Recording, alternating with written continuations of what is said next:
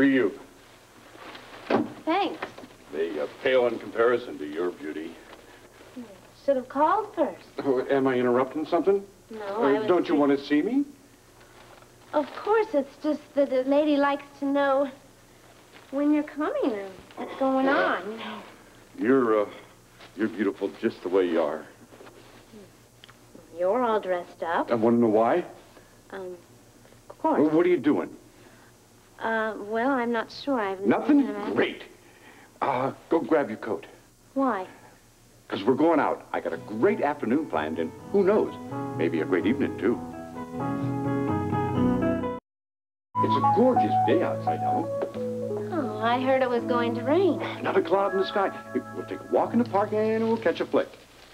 Well, I don't think I can stay out that long. Why not?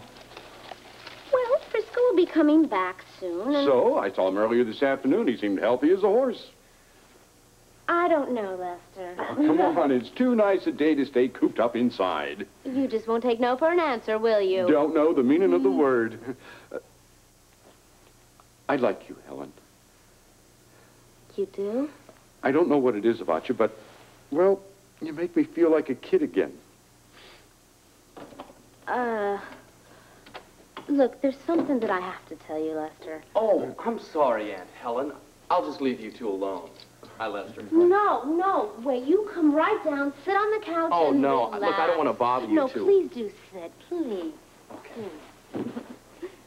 Sit, Lester. Well, come on, Lester.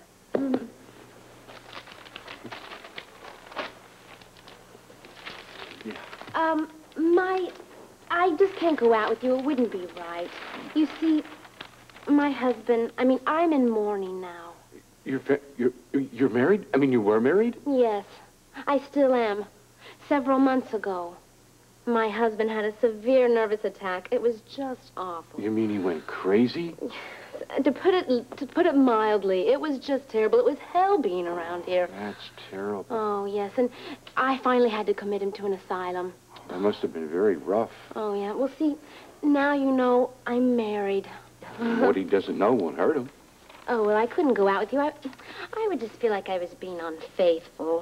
Oh, that's silly, Helen. Well, my marriage vow said for better or for worse. Oh, I'd say for worse. Lester, I don't think what I've said gives you the right to make jokes. Oh, Helen, no, I didn't mean it that way. Frisco, tell her, hey, I'm not a wise guy. Lester's not a wise guy. Yeah, thank you. You have my 100% sympathy. That's what I mean. Oh, well, that makes me feel so much better.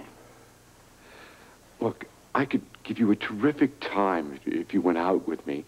Put some roses back in your cheeks. Oh, you're very sweet, Lester. Does that mean yes?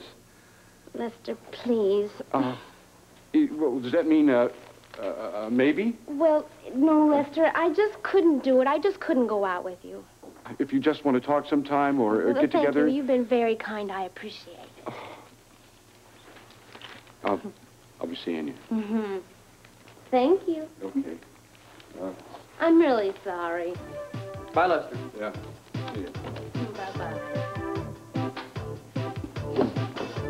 Can you believe he fell for that? Yeah. You know, you should have told him the one about being an Aztec princess from Texas. That really brings out your talent for fantasy.